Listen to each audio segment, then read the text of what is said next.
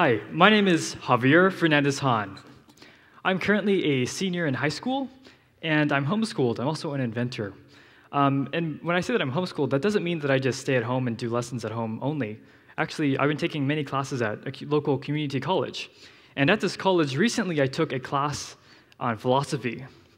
And because I'm an inventor, I always look at things from my point of view as an inventor. And our professor actually asked us to write many essays about how we relate to things relating in philosophy to ourselves and to our lives. So I always talked about how philosophy was similar to invention.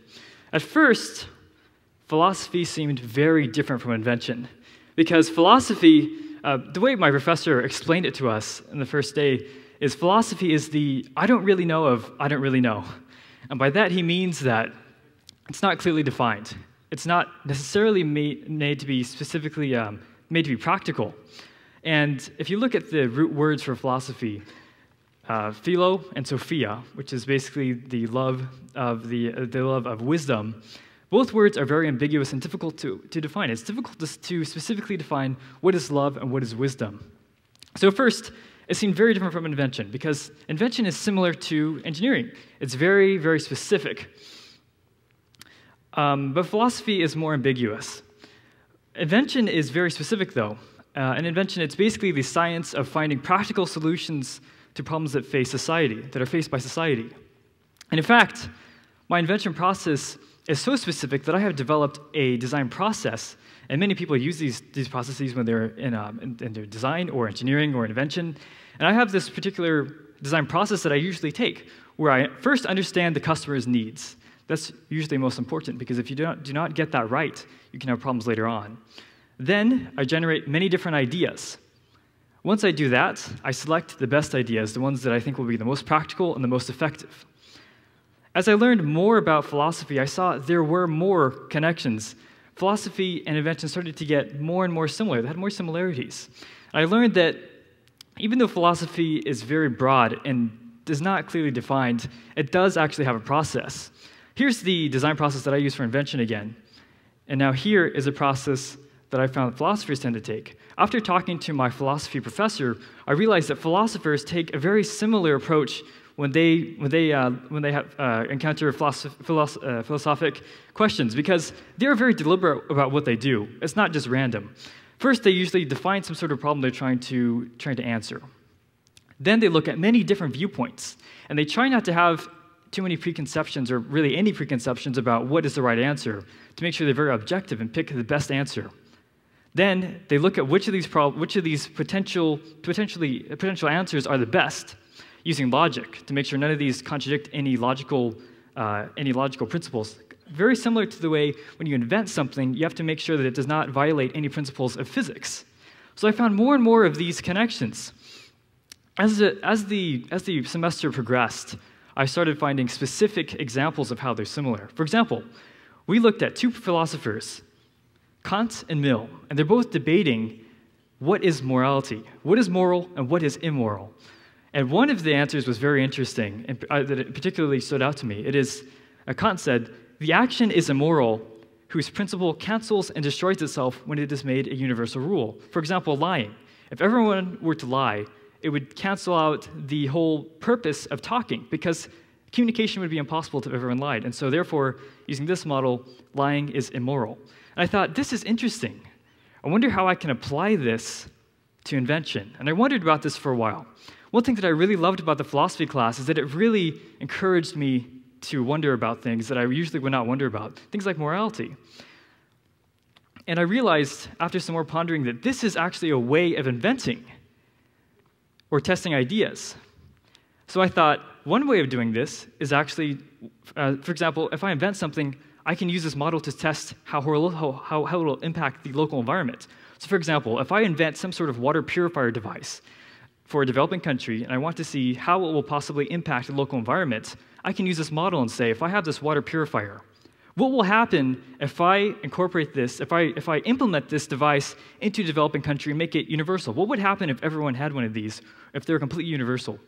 And for example, that brings up questions like, how will it impact the local market? If this is ubiquitous, how will the local economy fare?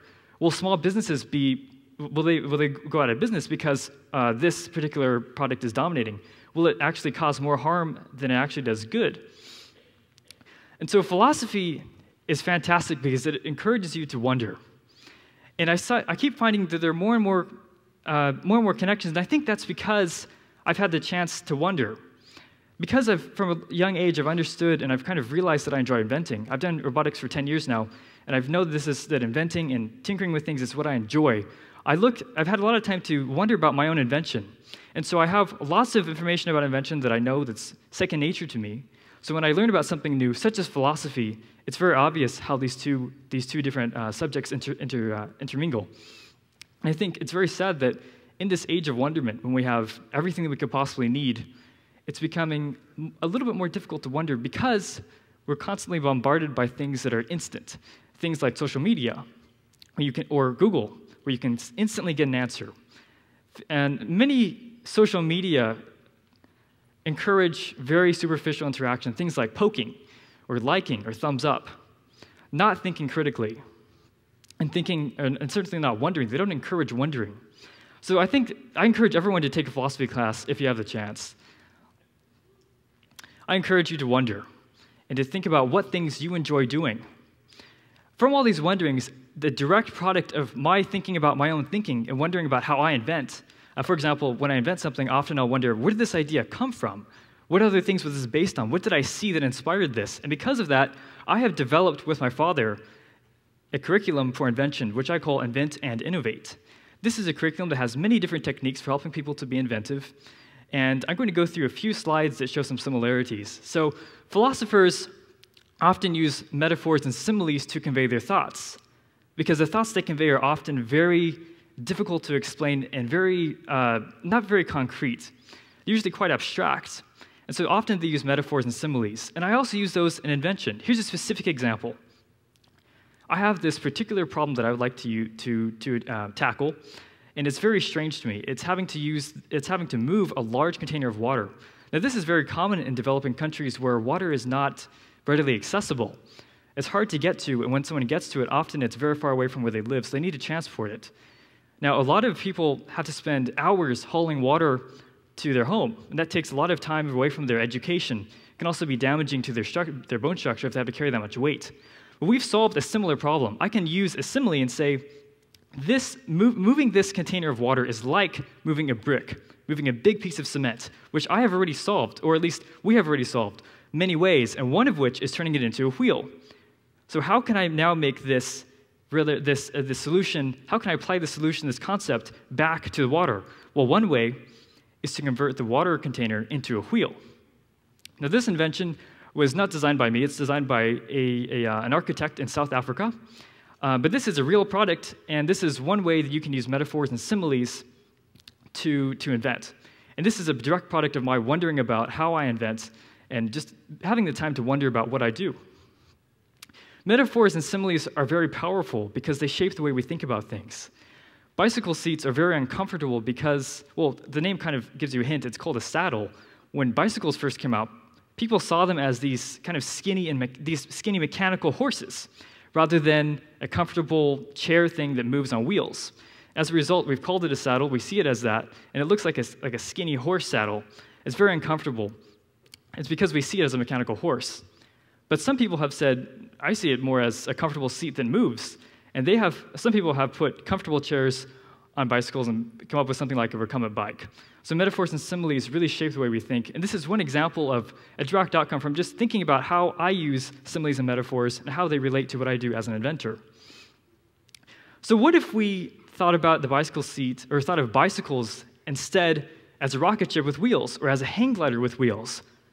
What types of chairs would we get then? This invention curriculum, which I call Invent and Innovate, I'm currently implementing it in a local school at Carl Vinci Senior High School. And right now, it's during the next semester, it's going to be 500 students are going to go through this curriculum, and we're helping them to give them a chance to wonder and think about what they enjoy doing. On the first day, the first main event is called Spice Kickoff. And on this kickoff, we have them design these very inexpensive umbrellas made out of scrap materials. We call them the 10-cent umbrellas. And they're made out of random like plastic bags and wood, bamboo. And then afterwards, they actually test them. They get a hose outside, they test them by spraying water on them to see whether or not they survive, or whether or not they get drenched. And it's very clear which ones survive and which ones do not. Actually, when we've done this before, most of them are successful. So by giving this chance, I'm hoping to help other people to have a chance to wonder, to think about what they enjoy doing. I enjoy inventing. Many other people will have other ways of wondering and expressing their own creativity. It could be poetry, or acting, or singing. My particular way is invention. This is another picture from the Spice Kickoff. You can see them building stuff with tape and pieces of wood. But my message to youth, and really to everyone, is to really think about what you enjoy doing. And think about, it's best to find something that you really care about, and then figure out a way to incorporate this to whatever you do. And also, I encourage you to limit your time on social networking services because they don't really encourage wondering, and they're also they're a lot of consuming. It encourages you to consume content rather than create it. Thank you for your time, and it's been an honor to speak with you.